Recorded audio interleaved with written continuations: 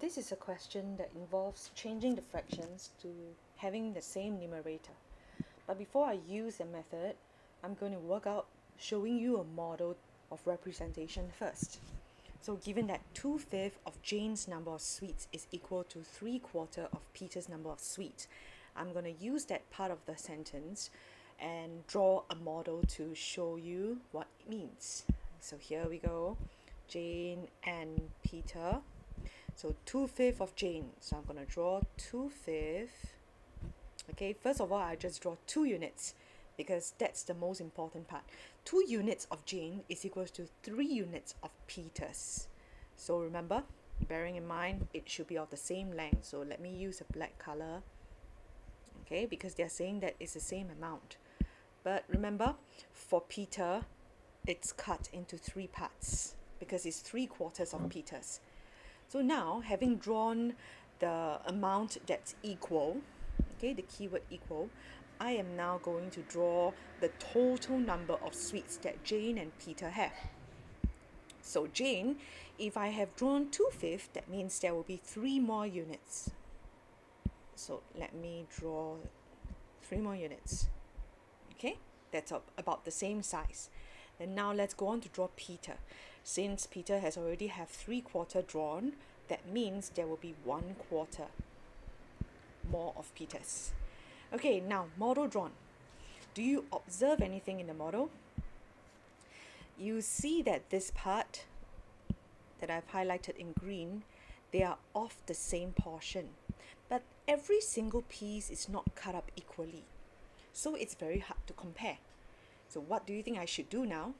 Since Jane has 2 units and Peter have 3, I will cut them into equal parts.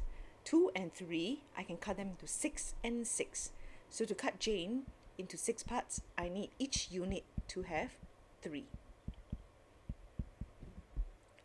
And for Peter, to be able to have 6 parts, I need to cut each unit into 2.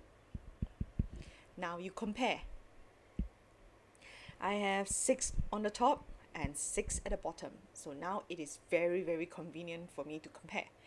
But as I have cut the model into 3 for Jane, I should also do the same for the rest of the model. So if you count the total parts, 3 times 5, there will be 15 units in total for Jane.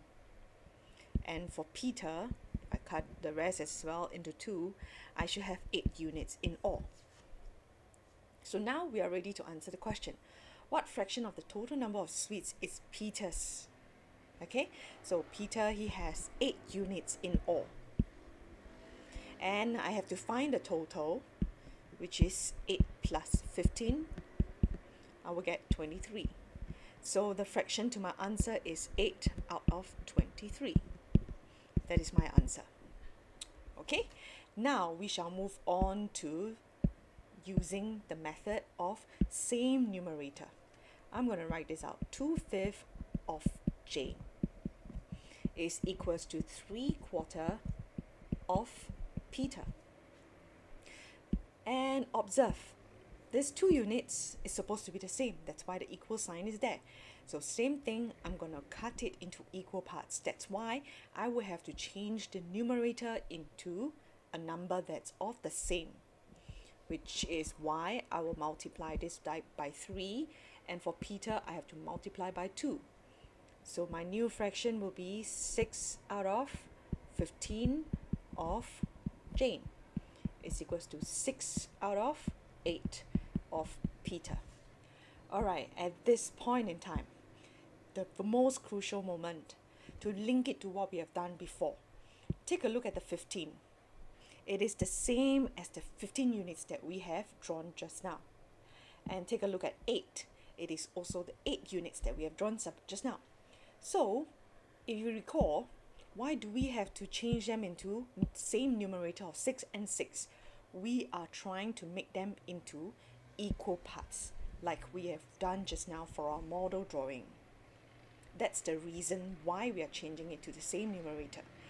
And the denominator is the total units that Jane and Peter have. Take a look, and now you can compare and see the idea. When you change them into the same numerator, what does it mean? Okay, so 6, the numerator, is what they have. That's similar. 15 and 8 is the total of what Jane and Peter have. Now the same thing. You can go on to answer the last part of the question. Fraction of total number of sweets is Peter's number of sweets. So you focus, the answer is 8 here. And then same thing, you will add 15 plus 8 and you get 23. And that's the answer.